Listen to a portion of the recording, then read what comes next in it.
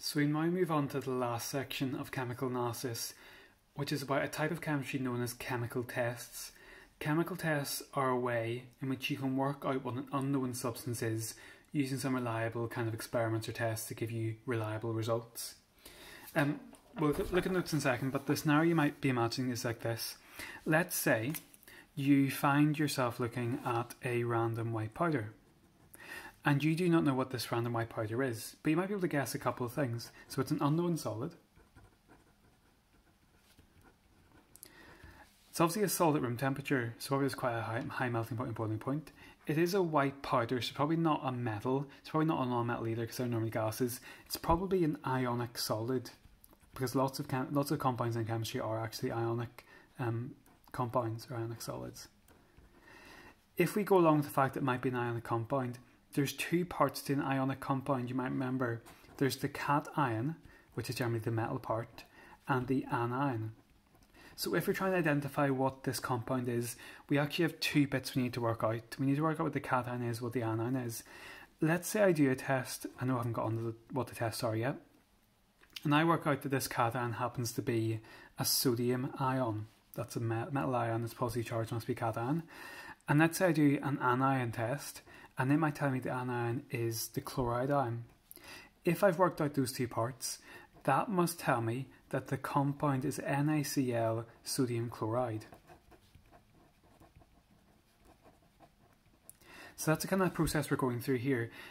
We're doing the test for ionic compounds. There's other tests that exist for covalent compounds, etc. But we're just taking the ionic compounds.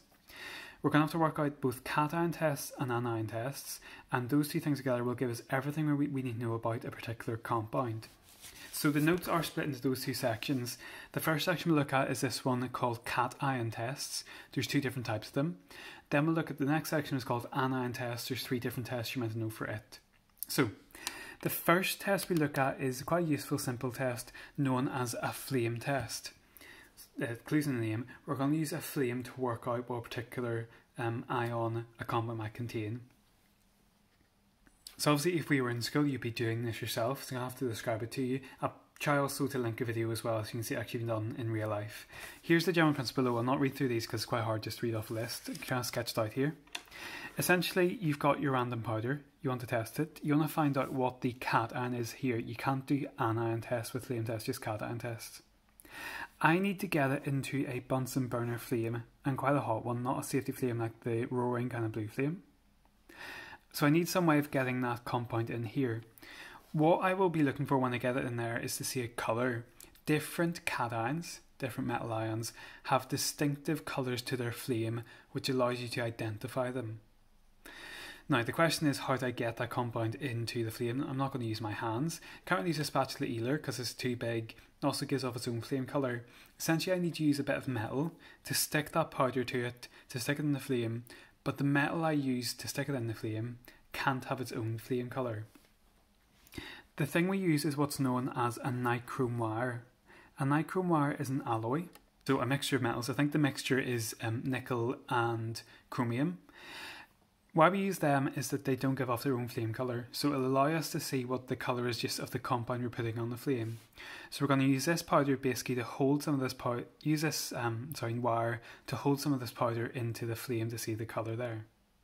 Now I can't just go straight and do that. There's a little process I have to go through first, because I can't guarantee that this is completely clean. If it's not clean, I might get a false result if there's something left over from the last experiment we do. So the cleaning process is like such, and this is contained in your notes. I'm not just giving you extra detail. You do need to know this.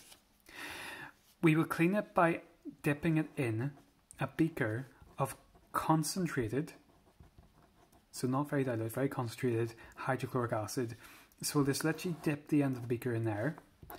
The process is, once I've dipped it into the beaker, I take it to my hot Bunsen burner flame on a roaring flame and stick the wire in that flame. Hopefully what we'll see is that there might be a little colourful impurity showing off in the flame at the start, but as the acid and the flame react together, the colour will disappear as the impurity is used up.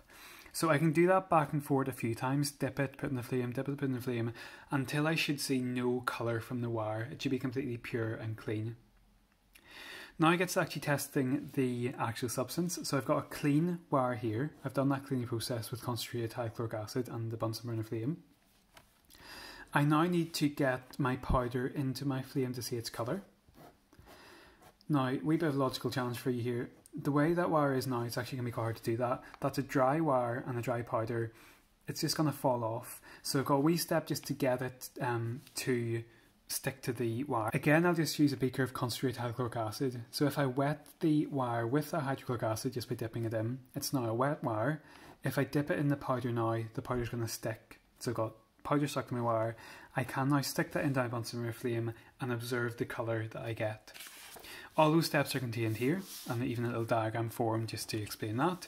The important bit though is knowing what the colours are, and again I'm just going to have to describe them to you, get them write you down, but I'll show you a video which will show you what it looks like in real life. So there are 5 cations you're meant to know their flame test for.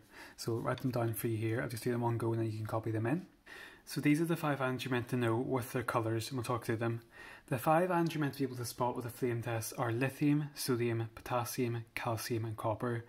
This being where it's not just the element, it's in the compound, so it's the ion form of it. Lithium plus Na plus, K plus, Ca2 plus, Cu2 plus. That's the ions we're testing for. Lithium is a crimson colour, it's kind of like a pinky red colour. Sodium is yellow or orange. Now one wee quirk of how CA mark these is, sodium's a bit ambiguous about where it actually is yellow or orange, depends on the person looking at it. One thing they don't want you to write though is both yellow and orange. It's kind of an either or kind of situation. So either write yellow or orange in the exam. Potassium, as you've seen before, is lilac, gives a lilac flame. Calcium is brick red. Brick red is kind of like an orangey red. Imagine the colour of Sympdonics. Copper is blue-green. Now, a little bit different a contrast here. We said with this case you're only meant to say one of the colours. If it's a dash in C as eyes, you're meant to write both, because when you actually do the copper test, you do see both shades of blue and green. So both colours are there in the sample, so you should write down both of them. So a wee bit of learning there just to know those flame colours off by heart.